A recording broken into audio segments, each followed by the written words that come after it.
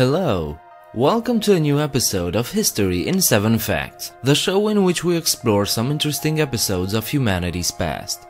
Check out this playlist to watch the entire series, and don't forget to subscribe if you want to see more videos like this one. The Hindenburg disaster was one of the most notorious accidents of the 20th century. For a lot of time it was thought, and it felt obvious, that the cause of the accident was the use of the highly flammable hydrogen gas. But was it? In the afternoon of May 6, 1937, the mighty Hindenburg, the largest airship in the world, was arriving late at the Lakehurst Field in New Jersey due to a storm it encountered over the Atlantic. At the ground, a group of reporters and some 200 technicians were waiting for the mighty ship to dock. On board, there were 36 passengers and 61 crewmen. But the first sign of trouble soon appeared. A blue spark, like the ones produced by electricity, flashed along the starboard side. Passengers and witnesses alike immediately understood that the Hindenburg caught fire. The fire spread amazingly fast, and the airship soon started to crash. Herb Morrison was a reporter at the scene and recorded the event on tape. The ground technicians started fleeing the scene as they were right under the flaming airship. But through the speakers they were told to head back and help the survivors. Miraculously, 23 passengers and 39 crew members survived. 35 didn't. After the accident, it was immediately presumed that the Hindenburg caught fire due to the gas that was used, hydrogen. It was thought that the hydrogen exploded for some reason, confirming the fears of many around the world that the gas was too dangerous to be used in airships. But there were many other airships around the world in use. The Graf Zeppelin, for instance, completed 144 transatlantic flights, carrying 18,000 passengers over, without any sort of events. But the Hindenburg was different, and its demise meant the end of airships. Both the United States government and that of Nazi Germany conducted their own investigations. Both came to the same conclusion.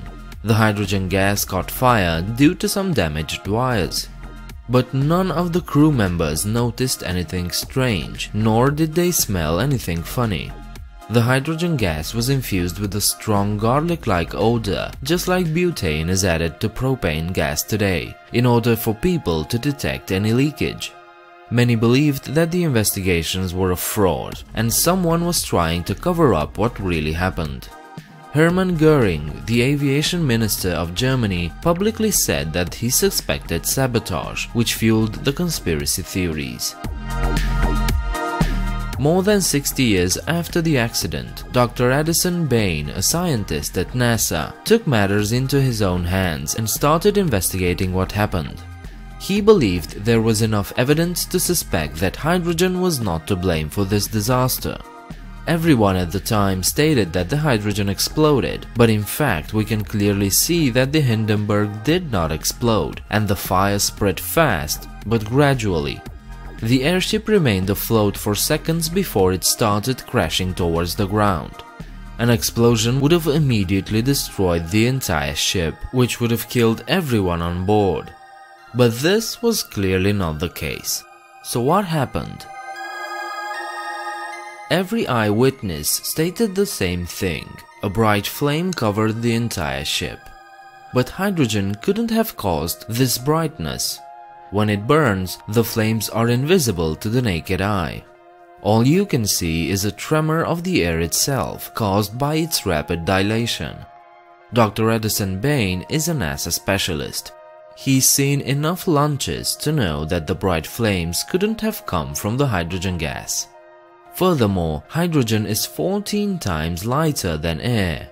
But the fire on the Hindenburg was spreading downwards, then spreading to the sides. To be sure, Addison started testing his ideas. He analyzed the footage, searched the archives in Germany, and questioned some of the eyewitnesses that were still alive. He even got hold of the actual remains of the airship. His conclusions were definite. Hydrogen didn't cause the airship to burn up. Dr. Addison analyzed the airship's shell, the balloon part. He found that it was composed of iron oxide and 5 layers of cellulose acetate. These had the purpose to protect the outside shell from moist and rot. But the man is a NASA scientist. He immediately recognized the mixture. That stuff is basically rocket fuel.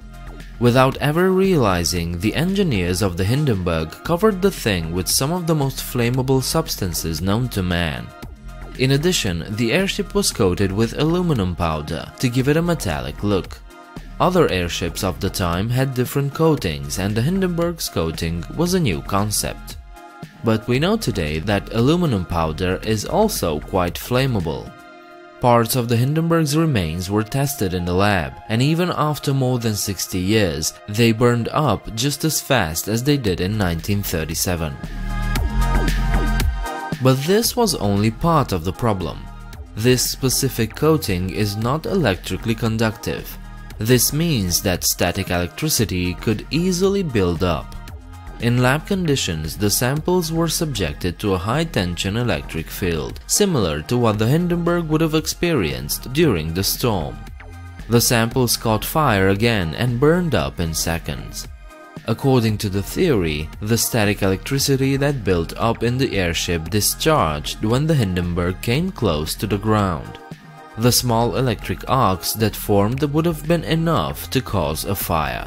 Amazingly, an electrical engineer of the time, Otto Beiersdorf, came to the exact same conclusion, but was entirely disregarded.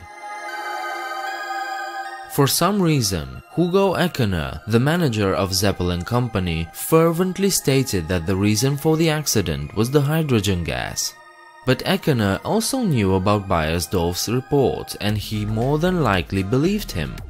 We know this because, at the time, the Graf Zeppelin II, the Hindenburg's sister ship, was under construction, and Eckener ordered the urgent alteration of the airship's coating.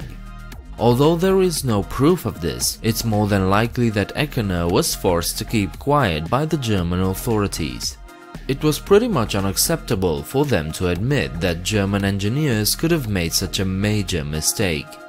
It was a time when the might and superiority of the Aryan race was a lot more important than the truth.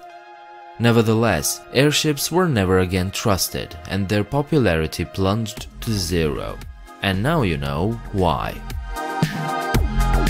Thank you for watching this episode of 7 Facts. I hope this was interesting and informative, and maybe it even inspired you to look into it further on your own.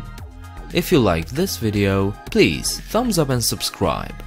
While you're downstairs, let me know what you think about this video. Please consider visiting my Patreon page and become a patron. The link is in the description. I hope to see you next time. Bye.